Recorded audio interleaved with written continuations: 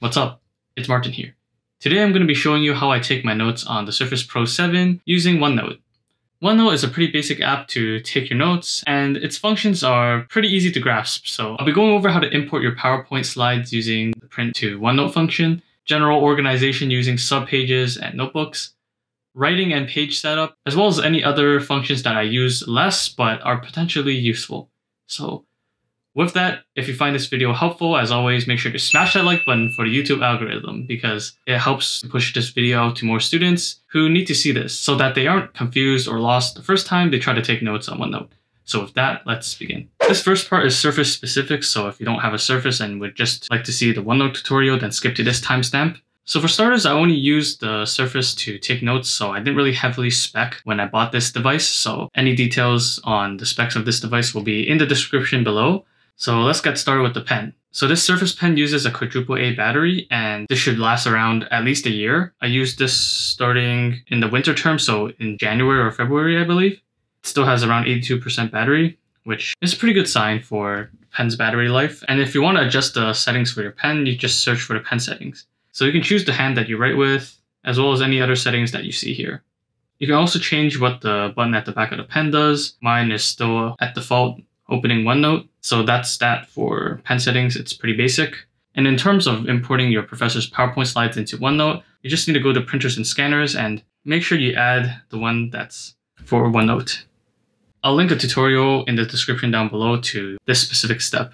But it should be pretty basic and you should be able to find out how to do it with a simple Google search. So the first thing that you will notice when you open OneNote is that you can organize your notes on the side here. So you can organize this by years or whatnot. And another thing about organization is that within each notebook, you can add sections. So I have cell biology and the other courses that I'm taking. And for each subject, you can subdivide it into themes or subpages.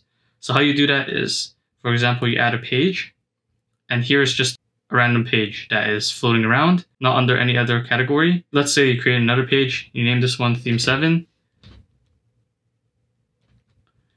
And then you just right click or touch and hold, and then you just make subpage. So that's just basic organization with OneNote. So I'm just going to delete this real quick.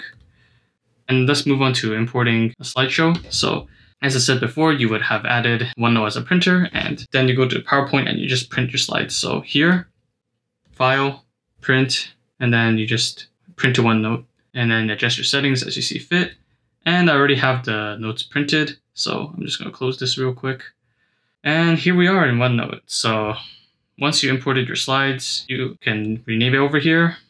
And with that, let's start with page setup. So go to View, you can add ruled lines. As you can see, the ruled lines don't go through this area because these are pictures of your slideshow. You can adjust how much space is in between the lines. And this really depends on the subject that you're taking the notes for, but usually I just like to do none. It's up to you what you want to do with your page. And there's also page color, which I don't really like to get into because just leave it white, and that's all right with me. And when you go to draw, you can add different pens. There's 3 types of pens. There's a pencil, which you can choose the thickness and the color, and it writes like this. If you change the thickness, it'll look like that, but that's the pencil. You can delete your pens by right-clicking or touch and hold. You can move it around by dragging it. And you can adjust the settings by tapping it. Excuse my slow surface right now because I'm screen recording and it takes a little bit more resources than usual. The pen writes like this. And the highlighter is basically a regular highlighter. And the eraser is just a regular eraser. You can change it from a stroke eraser, which erases pen strokes, or you can change it to a regular eraser that erases parts of your drawing. I like to use the stroke eraser because it's faster. And if you're using the Surface Pen, you can just use the back of your pen instead of clicking on the pen's toolbar. So writing is pretty simple. You just write on the screen. I know a lot of students use the keyboard to just type the notes in OneNote, but I prefer to annotate because it's a lot more flexible because you can annotate diagrams instead of typing right next to it. Because if you annotate, you can circle specific parts of the diagram and you can write in the diagram as well. So that really helps when using OneNote. So one function that is actually pretty darn useful is the lasso select tool. So for example, you write something in the wrong order and you want to move it. Let's just say you write 2 pieces of notes and they're too far from each other. You can take the lasso tool and move your notes closer together and also reorganize your page using this tool. With the Surface Pen, you can just click the side button and it will automatically do the lasso tool for you. So that's just another useful tool to taking your notes. You can also move your annotations. Basically, you can move anything with this tool. Some other useful functions is the ruler function, which helps you draw straight lines.